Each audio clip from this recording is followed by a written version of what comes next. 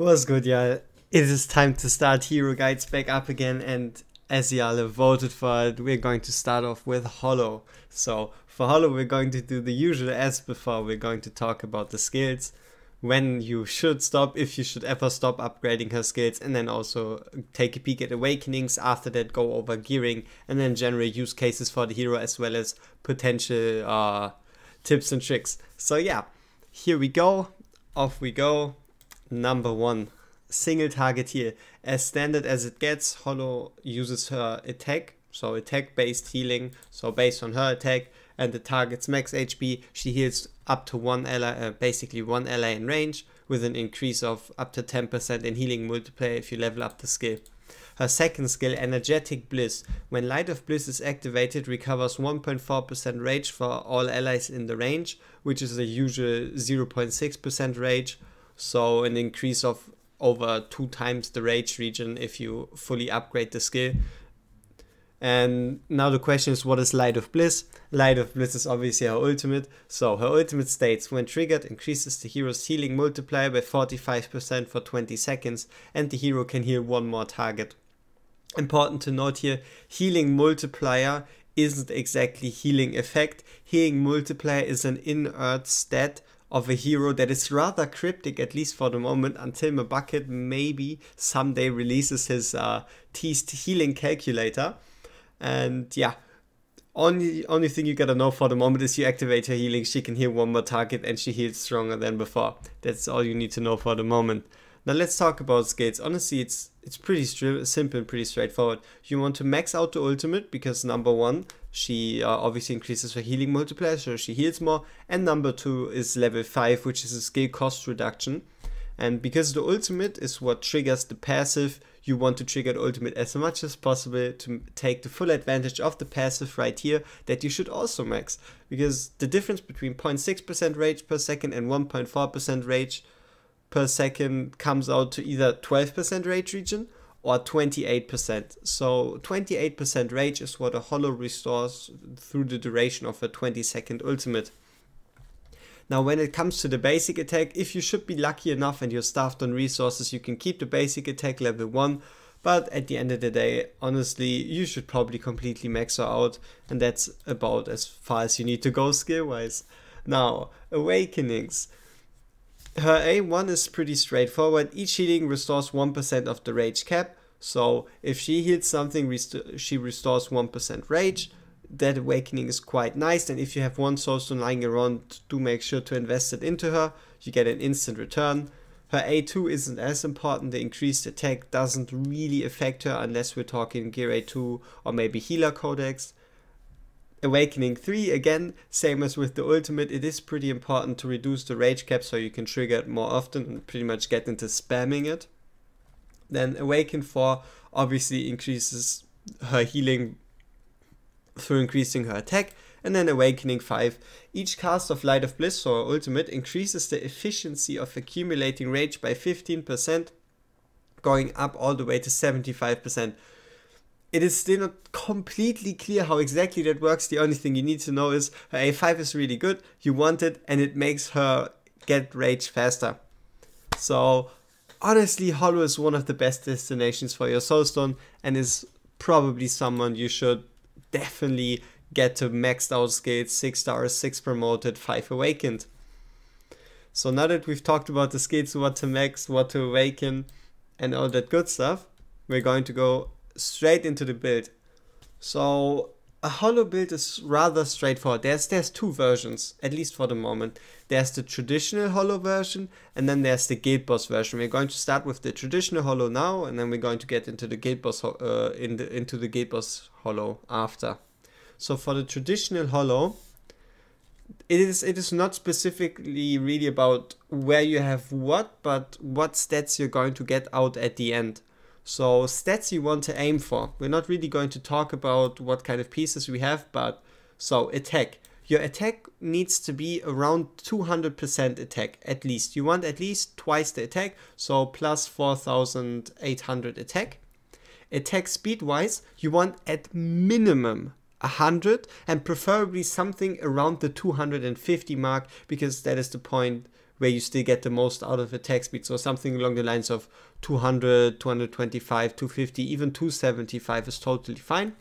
And then the last that we need to talk about, or second to last, is healing effect. For healing effect, you can kind of imagine it as crit damage with a 100% crit chance. It basically just makes your character heal more, and what you want to aim for here, again, is around 100. So 200% attack, around 200 attack speed, 100 healing effect, and then Rage Regen is just a bonus for the traditional Holo. It just allows her to cycle her ultimate faster through healing her allies. And then we have obviously Rage Regen Auto, which is a stat you can't actually upgrade. Now that brings us to artifacts. And artifact wise, there's a couple of choices for Holo. Choice number one is going to be most likely also the best one for your traditional Holo. It's just a straight up attack increase as well as an increase for Rage Regen, which helps her with cycling. Then as another choice, you have Euphoric Orb, which is increasing the attack speed of all heroes in range by 30 every 60 seconds, which is mostly going to fit into Guild Boss, if anything. And then out of all the healing artifacts, when it just comes to straight up healing, this one is going to be the best when it comes down to artifacts, and that is increasing the healing effect single target by 4% for every one ally unit present in range. So it stacks from 4% all the way to 8 to 12 to 16% increased healing effect, and that's what ST stands for. That's its single target, so don't put it onto your Elowin. And all those other artifacts are pretty much fine. If you know that your hero obviously can't stay at max HP, you don't really want to touch this one. And yeah, this one obviously might as well work, especially when heroes are getting closer to dying. Through all the artifacts we've talked about, one prevalent choice is also going to be Keen Wisdom. Keen Wisdom is pretty simple, pretty straightforward. If you don't have anything else, it's just going to increase the healing of your Holo. And yeah, you can slap a Keen Wisdom on her with a good conscience, with a clear conscience, but you might as well, if you have it, slap on a generic band, which increases her attack speed as well as her attack when her ultimate is triggered. And because you're cycling ultimates all the time, generic band is a very good option. And then you also have the slight niche use of Tumultuous Horn, but that's only rather for specific purposes, and there's no clear, oh, you should use it over this and that. Yeah. Obviously, to all the mythic artifacts we've talked about, there's also a counterpart that is going to be not the mythic, but then the legendary version. So, for example, we have Bright Root Ring here, which increases healing effect by 30. And then we have Nephrite Folio, which increases healing effect by 15. So it's kind of the same thing, but just a weaker effect. Alright. And that's pretty much Holo when it comes to your standard normal Holo. And now we're going to talk about Guild Boss Holo. So for Guild Boss Holo, we're going to do a pretty fast trick over here, if I can actually manage it. There we go.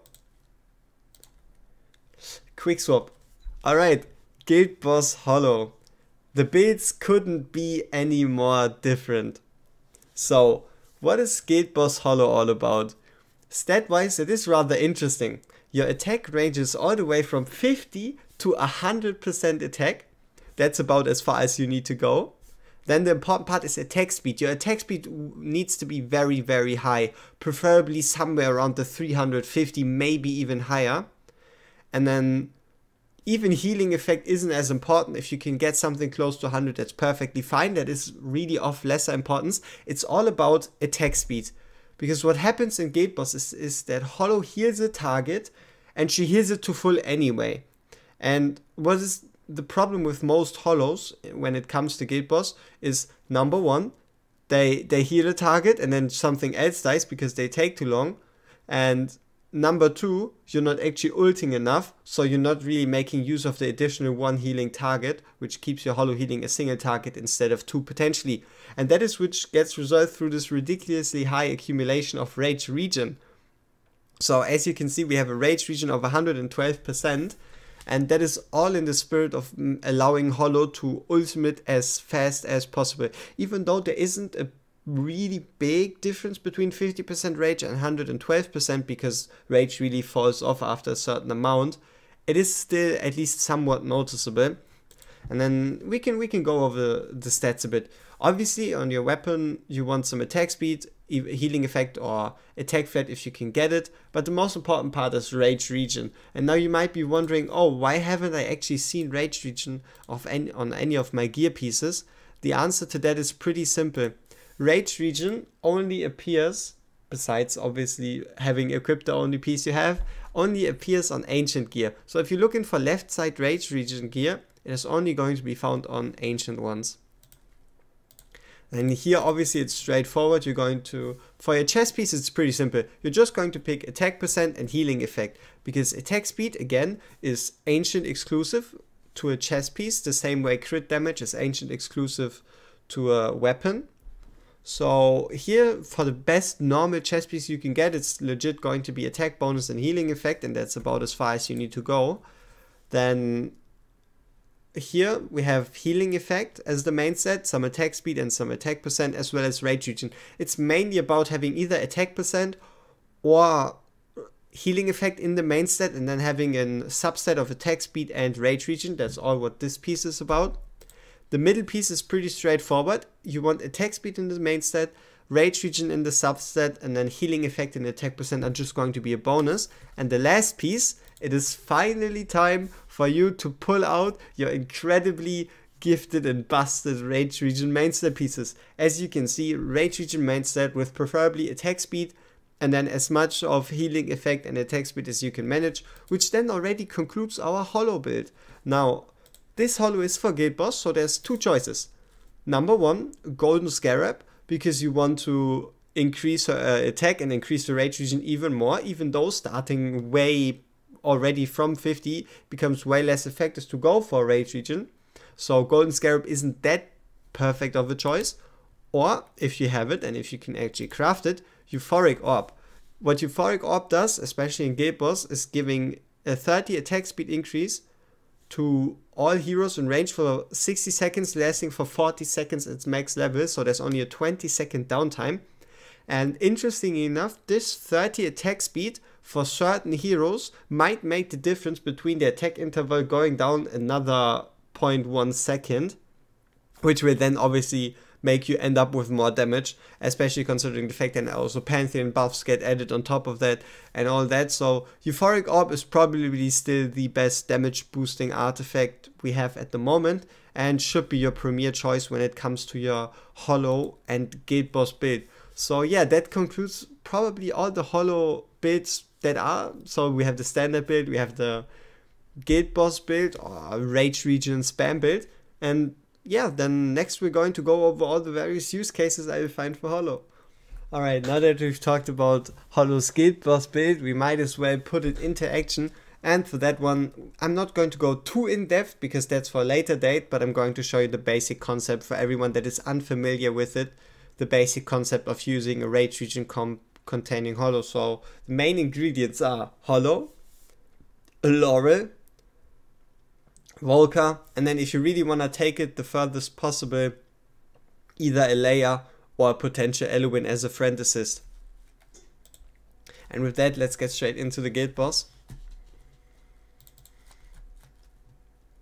Alright, so we're obviously, it's just because it's already so deep ingrained in my bones, I guess. It's almost a rhythm with the way I place units.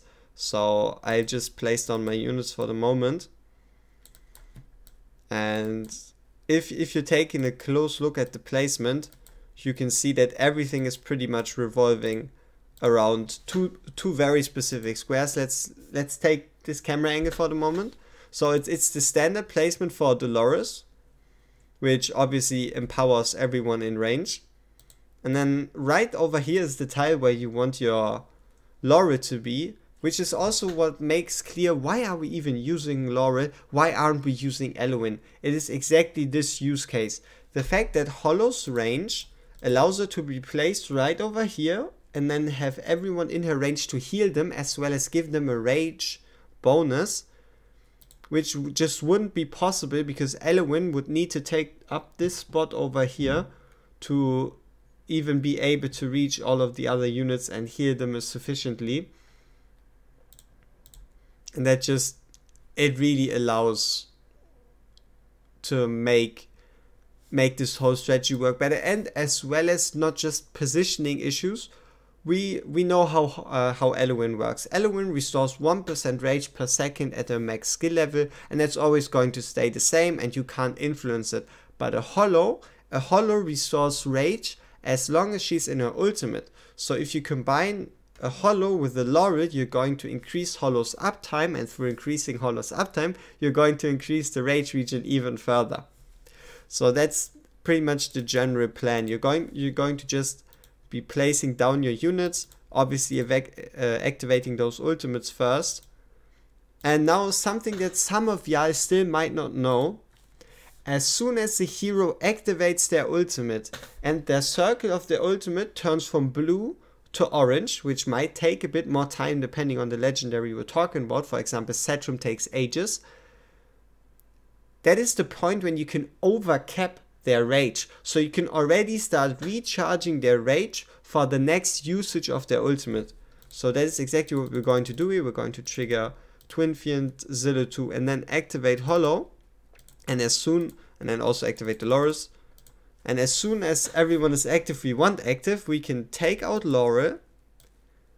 And then, just for the sake of it, put on Leia to show it to the complete extreme. That would be the point where you instantly activate Leia if you have a maxed out ultimate as well as a maxed out Tumultuous Horn. But yeah, so we're activating all our ultimates, and while all those ultimates are ongoing, we are already charging them up again. And you will see it as soon as Silas's ulti is ready here. As you can see, in comparison to starting on 0% rage, Silas is already on 90%. He's already back to 90% rage. The same, then we just activate him again. Activate Hollow again, who's already ready again. And now look at Dolores. Dolores is instantly ready. And we all know that most heroes, if not all heroes in this game, are in their strongest state when they're using their ultimate. So that's exactly what we're doing. We're giving our heroes the highest ultimate uptime possible. And then there's two different ways to use Leia. If your Leia has a maxed out skill, maxed out Tumultuous Horn, you can keep her on the field, use your ult a second time, and then take her out. Or you could take her out instantly the moment you place her in and use her ultimate. So yeah, we're just going to keep her in, activate all our ultimates. Again, Zillitu, for example, is also instantly ready.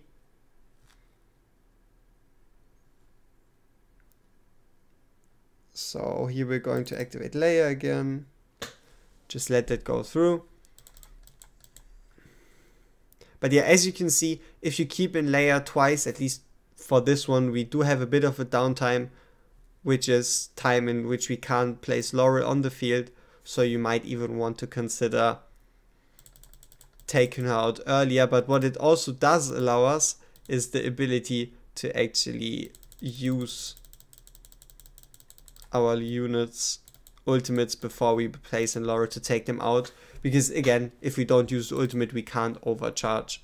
So yeah, that is about as far as we're going to get into the rage regen strategy, which is obviously also kind of everything explained already. But yeah, I hope that helped you out. And if you haven't yet mastered it, be sure to take a peek at rage regen strats, because that is exactly the way everyone should be tackling Guild Boss, at least with what we know for the moment. Alright, now let's talk about arena. So there's only one arena where you could consider using Hollow, and that is single target arena. And then single target arena, what you want to do through the use of Hollow is keep everyone from your team alive, to rather, like, instead of failing at the 6th or 7th wave, actually sustaining that one and relying on the enemy losing against that wave, which puts her, as you can see, in Apex Overlord in the 19th spot when it comes to most used units for single target arena. And we can check Overlord and see if she's actually in there. And as you can see, she isn't actually present in Overlord, nor is she actually present in Platinum. And that is because you have to play it a rather specific way. But problem number one, we don't have anti-air DPS, so I can't showcase it. And problem number 2, I wouldn't be able to completely successfully showcase it, at least on this account, because we don't have a Valeria here. But enough of that. You can consider using her in arena, but only really in single target arena. Now on to gear rates, starting off with gear rate 1, and in this case 21. We're going to talk about something very specific, and that is obviously the use of a rage region comp. Why would you even consider using Rage Region for Gear Rate 1? The answer is pretty simple, pretty straightforward.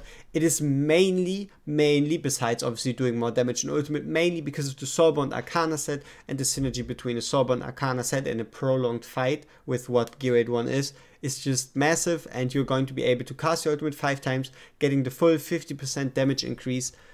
And Holocene is a very key part of that, and combines especially well with if you have an Eloin, because what an Eloin does is obviously give rage globally. So if we go into the fight over here, they actually click on start. I wanted to click on auto fight, but if we click on the map over here, let's say you have your Eloin right here. She's going to restore rage for everyone, and then if you have your Holo on the other side, be it if you start building your DPS on left or right side, it doesn't really matter.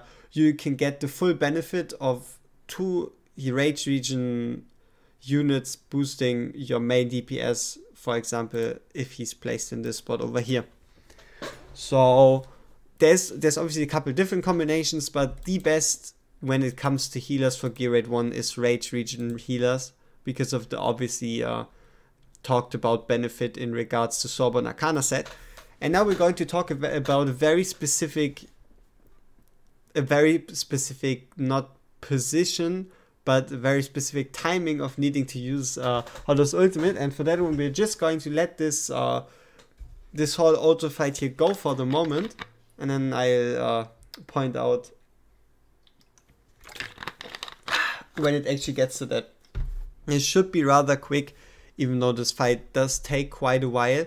And yeah, I think I can already talk about it. So there's pretty much 3 factors that make out Gear Rate 1. Number 1, you need the damage. Number 2, you need the crowd control / delay. And factor number 3, you need appropriate healing. There's nothing more annoying than getting far enough into the fight and all your units actually dying, which then obviously stops you from beating the fight. And that's also why we're going to slow down here. We're going to remove Laurel for the last time. And now it's very, very interesting. If you just focus on cycling rage, you're going to end up with a problem. And that problem is going to be, in most cases, your Holo is not going to be ready when you need her to be. And that is exactly, if you take a look at those mobs over here, we take a peek at those mobs over here, they'll obviously damage our Dolores and our Karmet. And what we need to do is we want to wait until they cross this tile right here. Once they cross this tile, that is our sign to activate Holo. Because we need her to use the 20 seconds to not only heal Dolores, but also heal Karmet, or one of the two is actually going to die. So if you've wondered why all your units apparently always die at the end, that is because the timing of your Holo ultimate is off in comparison to what you actually want her to be. So yeah, as you can see, everyone is still alive, the enemies moved past, and you can then continue beating the stage, but I don't think we need to stay in this stage any longer. Alright, now on to Gear Rate 2. So there's 2 use cases really. Number 1 would be the 19+ use case of Sadie and the Holo, mainly just to increase Sadie's rage region so she's able to ult more often. And at the end of the day, that is just, honestly, it is the worst approach you could take to Gear Rate 2, because using Sadie is just not only annoying, but it takes a lot of very specific units, as well as rather decent gear, good timing, and actually trying to use the Sadie approach to beat 19, 20, and 21 is more of a pain than just doing it the Volker way. So it is possible to use Holo past 19, but I would recommend just using the standard Volker way and using Vortex as your healer for that one.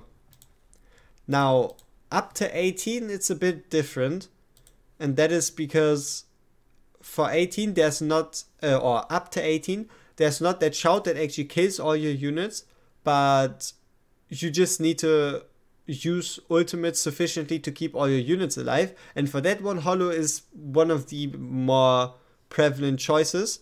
And your goal is pretty simple there. You just place Hollow on the field, allow her to cover everyone, allow her to recover rage. For example, for Brocky that gives damage reduction, for Sadie that gives damage reduction, or for Vortex that gives shields, for Gwendolyn that gives shields, for Regulus that reduces incoming damage to heroes around him. There's a lot of ways that a Hollow can be useful, and she is definitely a useful unit when it comes to progression from Gear 8 10 to Gear 8 18. But that is about as far as her usage for Gear 8 2. Alright, now moving on to Gear 8 3. Honestly, for Gear 8 3 it's not really about your healers, but if it actually comes down to using healers, then Hollow, Leia, or even Elowen are probably your most prevalent choices, or technically even Autumn, but what they do is just regenerate your rage and then allow your main units, be it the Sealer, Satcham, whoever you're using, to obviously get into the ultimate sooner, do more damage against the boss, and then specifically help with keeping up the rage battery that is Idril, so allowing your Idril to just attack more often.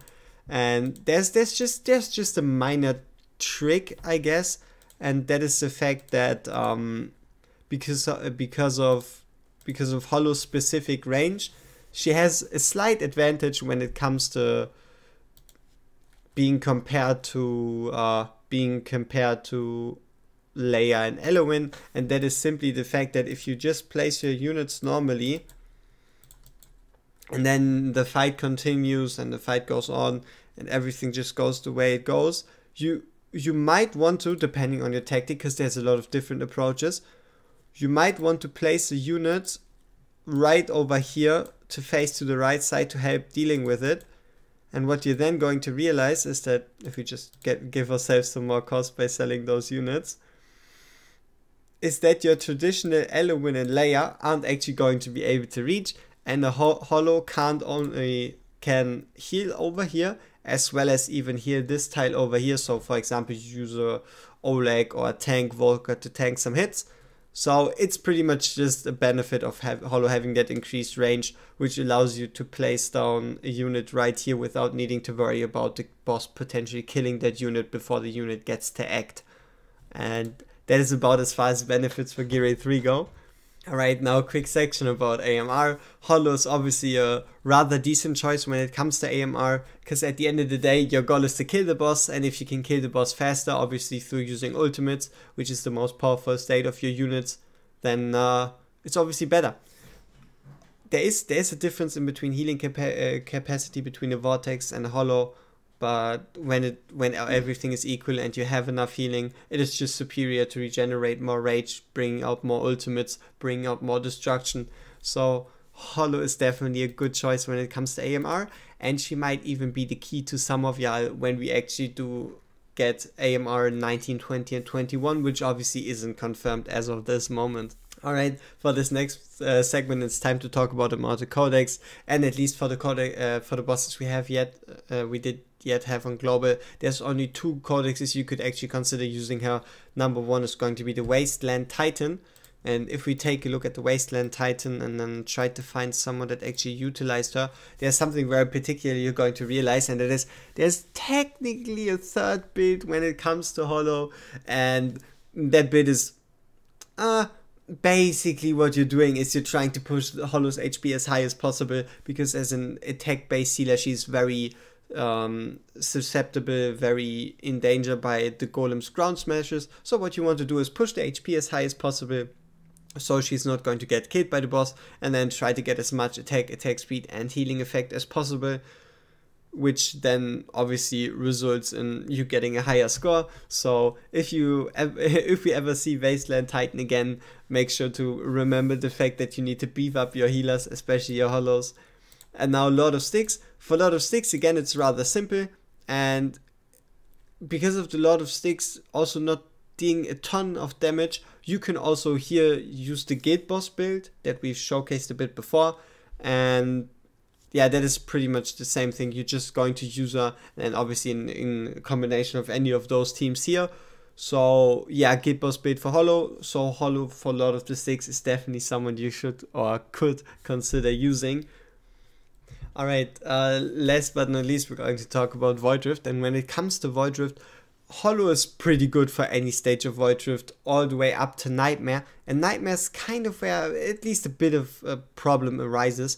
And that is the fact that you're mainly going to want to rely on healers that heal instead of healers that only partly heal but mainly have some more utility. So you're more likely going to be relying on a Vortex to keep your units alive than on a Hollow to keep your units alive, as well as give them rage regen. And that's also why Elowin is more superior when it comes to usage for Void Rift, because not only does she have the global buff, but she also obviously heals better, as well as has a very strong healing based ultimate and her Wood Sprite that she can just place down to heal stuff. She's still usable in Void. It just might not be the best idea to use it in Nightmare when you really want your units to survive, because that's the only real danger in Nightmare, that is your units dying in comparison to you not having enough damage really. So yeah, that concludes Void Rift. And I think that also concludes this video over here. I hope you've enjoyed this one, and if you've watched up to this point, feel free to leave a like, sub, and there's already the next vote going on for the next Ultimate Hero Guide, and obviously I ask you to participate and appreciate it.